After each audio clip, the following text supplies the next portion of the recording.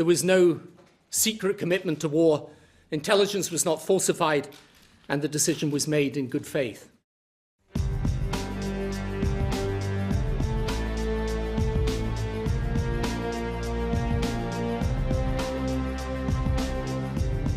There were no lies.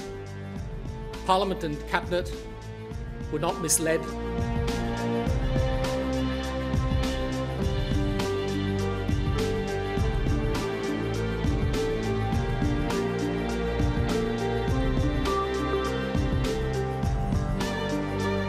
We were discussing this literally, 26 times I think we discussed it in Cabinet, and a lot of these were detailed discussions. Look me in the eye and tell me that you did not mislead the nation.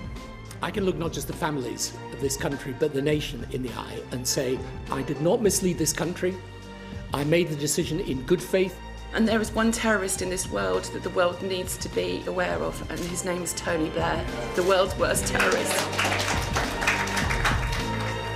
I accept full responsibility for these points of criticism, even where I do not fully agree with them.